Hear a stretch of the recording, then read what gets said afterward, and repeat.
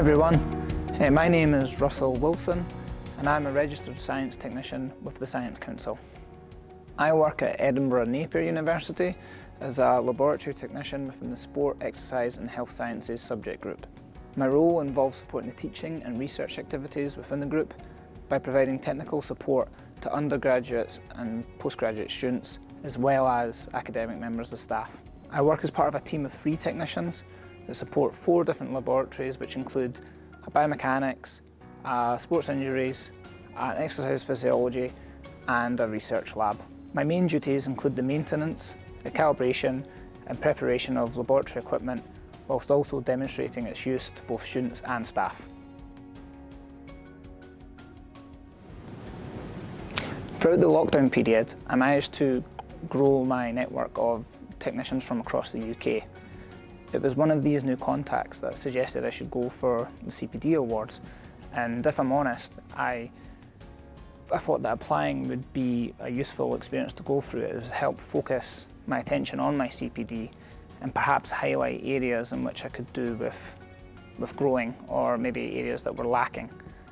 I was also previously aware of the CPD awards because a colleague of mine at Edinburgh Napier University, Dr. Janice McCallum, she won the Chartered Scientist Teach Award last year.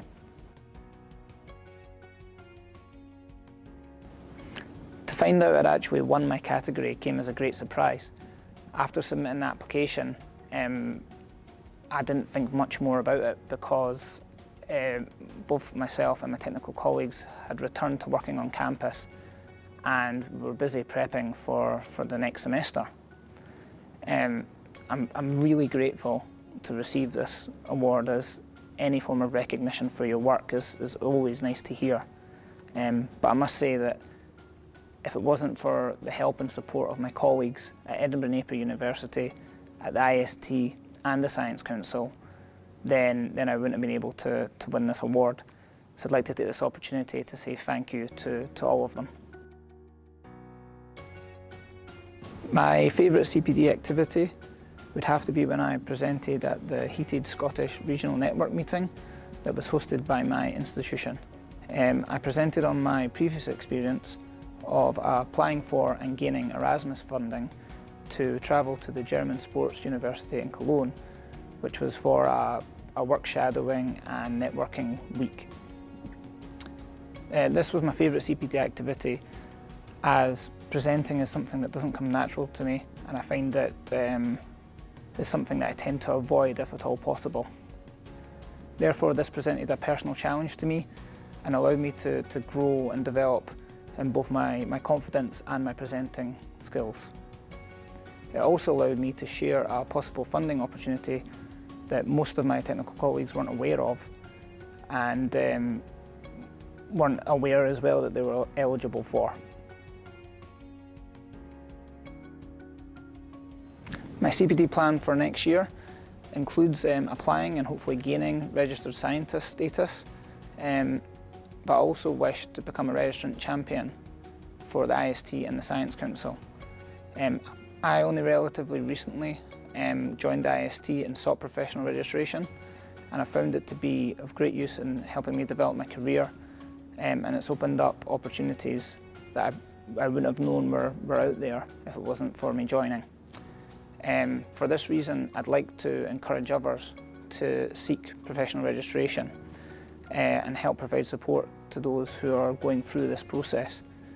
I received a lot of help and guidance and support from current members of the IST, so I'd like to offer others that same level of support.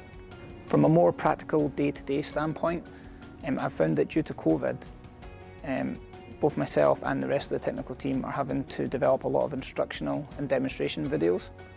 I'm quickly becoming more familiar with the different video editing software packages that are out there.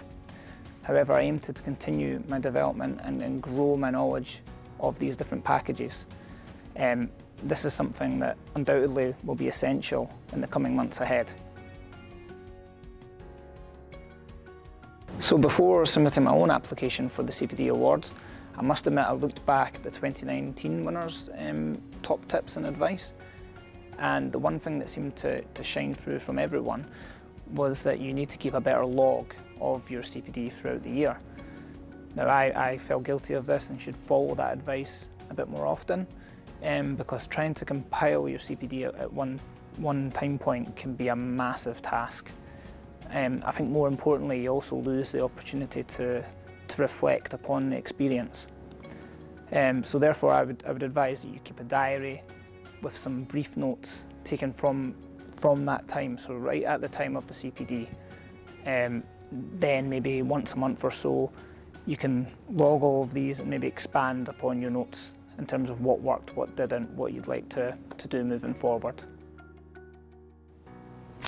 So for my second top tip, and I maybe touched upon this earlier on, however I can't overemphasise the importance of becoming professionally registered with an external organisation, and the positive effect that can have on your CPD.